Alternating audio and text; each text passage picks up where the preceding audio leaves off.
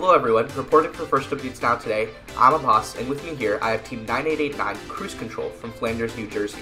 They just competed yesterday at the New Jersey Upper League Meet 2 and set a world record of 271 points and the highest OPR currently at around 140 points. Today we're going to take a deep dive into their robot, talking about their amazing hardware, very consistent software, and how they make sure they're super consistent and high scoring in every single match they play. This video on First Updates Now is made possible by viewers like you and also the following sponsors. At Kettering University, over 30% of the student population was in high school robotics. These same students have received a portion of over $7 million in scholarships. Scholarship applications for FIRST students are now available. Get more information at kettering.edu/first.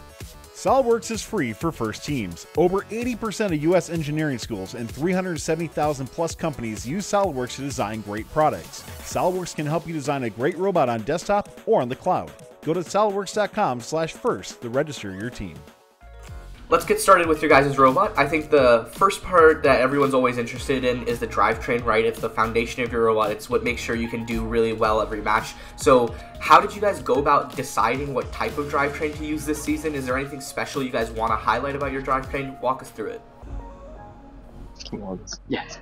Yeah, so at the beginning of the season, right as the game was released, we knew we're going to want a smaller drivetrain similar to last year's Freight Frenzy. So the main way that we accomplish this is we use a staggered motor setup, and as you can see here, we have our two side motors here and the other two right there. So this allowed us to have a really compact system for our drivetrain. And it's normal mechanisms with chains for the motors, and then we have our three dead wheel odometry pods on the sides. Yeah, I mean, no, that's great. And have you guys made any changes to your drivetrain throughout the season, or has it just been something you guys got right on day one and just continued? From the designing standpoint, there was a few changes that we had as we had a few months to design the whole robot along with the drivetrain. Mm-hmm. But after actually building it in real life, it stayed the same the entire way. Fantastic. And what is your guys' typical design timeline for the robot as a whole? We prototype just the different things that we want, and then we try to have the entire robot CAD by around November, so we can start manufacturing any 3D printed or CNC parts that we need to, and then just start assembling the robot and doing plain drive practice and programming to get the robot to the best that we can by our competitions. Sure. And, let's go on to your intake. I think this is something that a lot of teams have had challenges with this year, and it seems like you guys have really hit the nail on the head. Watching you guys drive in matches, you pick up cones with so much ease in your autonomous and your tele-up. And I think another thing that's really impressive, I believe in your world record match, I saw you guys stand up a fallen over cone and then proceed to score it, so you could get those extra few points. And so walk us through your intake design, any special decisions you guys made, or anything that was especially challenging. Yeah, so for our intake, we decided to go with a claw. Again, we had come up with a few different things that we prototyped with doing something like a one of the Vex style with the rubber bands, but which we came to our virtual 4-bar when we decided to do this, which we'll talk about later. We kind of knew that because of the space requirements that we had to do a grabber like this. And because our virtual 4-bar swings over, we knew that it would have to be one that stayed basically in the same position no matter which side the 4-bar was on. So because of this, we decided to do a top-down grabber. And to demonstrate, you can see we have one servo. We have one servo to power both arms. And the way that this works is the whole design is basically centered around these two bars. So you can see here that when our grabber is closed, these two bars form basically a parallel line to each other. And what this does is it cancels out the force of the bars, which takes all of the load off the servo and means that it's really difficult to open these grabbers when there's a cone in there or when the grabber's closed normally. Sure. And what about when the claw's open? Are you guys also locking the servo when it's open, or is it just just an arbitrary position? It's just in a normal position for that. to go along with the grabber, we have guides on both sides of the robot for picking up, which allows it to be very easy to drive into like a cone like on the side and for it to be guided in. And the grabber also does a really good job of helping to pick it up, as you can see here, if you want to demonstrate it. Yeah. And then when it goes into just a normal state where the cone is in the center of the robot, which makes it really difficult for like a cone to fall out the bottom. Sure. And have you guys had any like changes to your intake throughout the season, like any developments or something that was really, really helpful in making it just that much more consistent? Yeah.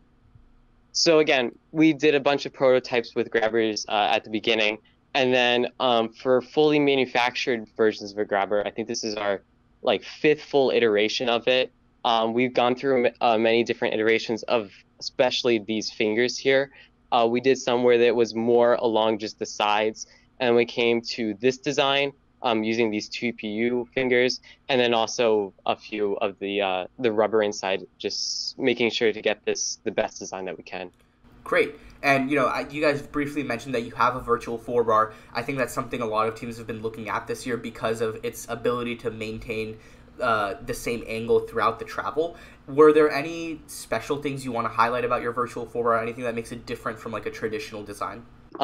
So with the virtual 4-bar is we have pretty much the entire piece here is built around this 3D printed piece for it.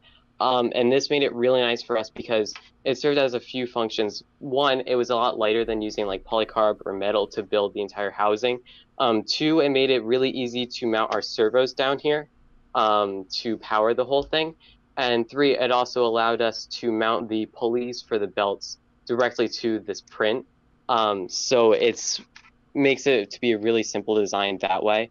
And then another thing is we also have a potentiometer right here that's geared to this to the central axle, and this helps us just know the state of where our virtual 4-bar is during the entire match. Yeah, that's fantastic. And I think after your virtual 4-bar, another thing that teams talk about often is their lift. So how does your lift work? What are you guys using for your slides? And, you know, what makes it so fast?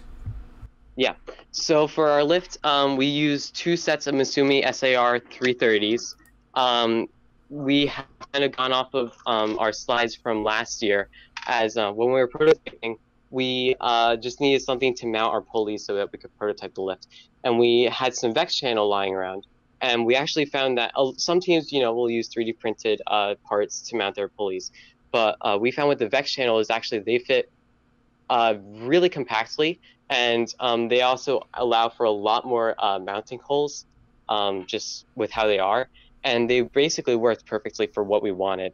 And then for our lift, we use down in the bottom of the robot, we use 2 go build 5.2-to-1 motors, and then those are chained to two extension spools with strings on either side, and then 1 retraction spool, which you can see the string right there, and those are about 2-inch diameter spools.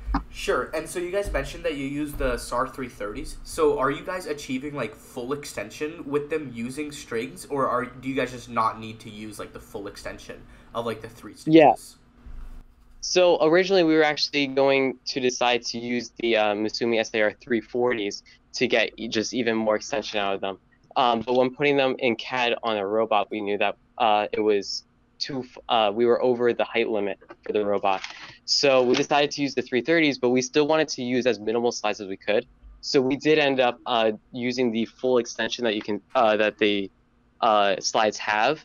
And the way that we do this is you can see that the VEX channels here extend out past the Masumi slides themselves. Mm-hmm. And that's how we achieve the full extension out of the slot. Yeah, that like many other. Yeah, a lot of teams often talk about like how in order to get the full extension of the 3-stage slide, like you need your pulley to be above the top of like where the 2-stage slide would be. So yeah, that's really smart. Now I think the next thing we should talk about is your guys' software. It seems like you guys have a lot of sensor integration, and it results in very consistent autonomous programs and teleop automations. So can you guys give a brief overview of like all the sensors on your robot and how you use them? Yeah, so the first sensor I would mention is our camera, which we have. It's a Logitech camera put into a 3D printed case. just for better mounting. And currently it is solely used for detecting the signal, and we use Easy Open CV for that. We know where the signal should be, and we just look for the average color in it to decide which position we need to park in it at the end of auto. As Alex mentioned earlier, we have 3 dead wheel odometry wheels, which gives us absolute positioning on the field, which is how we keep our robot accurate in its movements. And then, well, we also have a magnet sensor on the bottom, on the lift here. So when the lift comes all the way down, it'll detect that the lift is there, and that way the lift is not, dragging itself down into the rest of the robot and breaking something. And also, whenever the lift comes all the way down, we can reset the encoder on the lift to make sure we always keep an accurate reading. Sure. Because our automation uses the lift encoder to set the position of the lift. And so with that magnet sensor, is it just like the Rev Robotics magnet sensor, or is it like something else you guys decided to use? No, it's just a Rev magnetic sensor. Fantastic. And I think Alex also mentioned that you guys have a potentiometer on your V4B to keep like accurate tracking. So which servo are you guys using to power your V4B? So for the virtual 4-bar, we just started with using just normal go build a torque servos for that. We used 2 just to get plenty of torque out of this system. And something that we want to do over the next few weeks is just test maybe other types of servos just to see what's the full potential out of these. But the torque servos is just what we started out, and they have been working pretty well for that. Sure. And are you guys using any like distance sensors or light sensors to detect if you have a cone in your grabber or if there's a cone nearby, anything like that? Or do you have any future plans to implement something like that? Yeah, so doing types of sensors for that, for intaking, is something that we want to try to add more of, because we don't have any of those right now. So that is something to continue to work on for the robots. Sure. Also possibly adding in we have some analog ultrasonic sensors, I believe. I don't remember where they're from, but we are thinking about adding them on so we can help detect the wall in autonomous. Great. And I think something that's like equally as impressive as your guys' hardware and software is your driving ability, and I'm sure that's a result of just a ton of driver practice. So do you guys want to talk a little bit about that, like if you guys have any strategy like while you're practicing, or if you take notes, or how you make sure you maintain consistency from practice to matches? So while we practice, we try to add as many unusual factors as we can to keep us prepared. Because once we get to a real match, we're going to have 3 other robots on the field as well.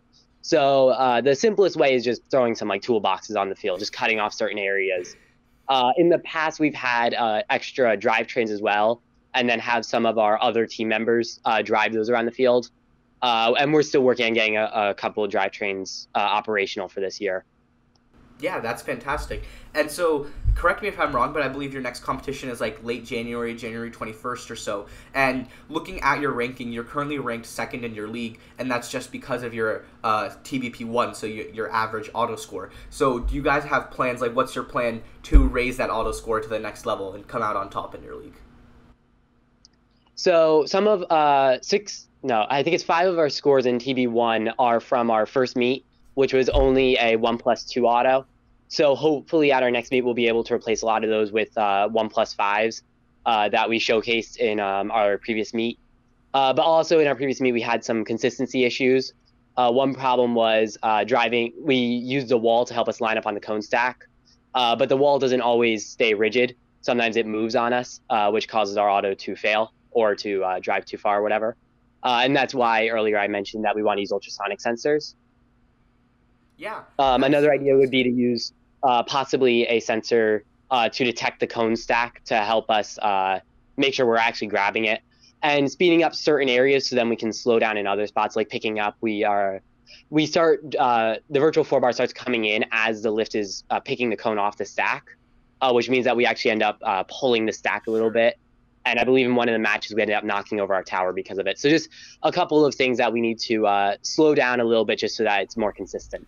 No, I mean, that's great. It sounds like you guys have a really good plan of what you want to do, and I think you guys have provided an excellent, detailed overview of your robot and how it works. So Cruise Control, thank you very, very much. I'm sure people are looking forward to see how you perform on the Fun Top 25 and throughout the rest of the season. So I think that'll wrap up our interview. Reporting for First Updates Now, I'm Abbas. This video on First Updates Now is made possible by viewers like you and also the following sponsors. This video on First Updates Now is made possible by viewers like you and also the following sponsors. SOLIDWORKS is free for first teams. Over 80% of US engineering schools and 370,000 plus companies use SOLIDWORKS to design great products. SOLIDWORKS can help you design a great robot on desktop or on the cloud. Go to solidworks.com/first to register your team. At Kettering University, over 30% of the student population was in high school robotics. These same students have received a portion of over $7 million in scholarships. Scholarship applications for first students are now available. Get more information at kettering.edu/first. Don't forget to like, subscribe, and ring the bell to stay up to date on our new videos. Keep the conversation going and provide your input to our content. Watch our live shows at twitch.tv/firstupdatesnow. Join our Discord at discord.gg/firstupdatesnow and check out Fun FTC on Facebook, Instagram, and Twitter, and First Updates Now on Facebook, Instagram, TikTok, and Twitter.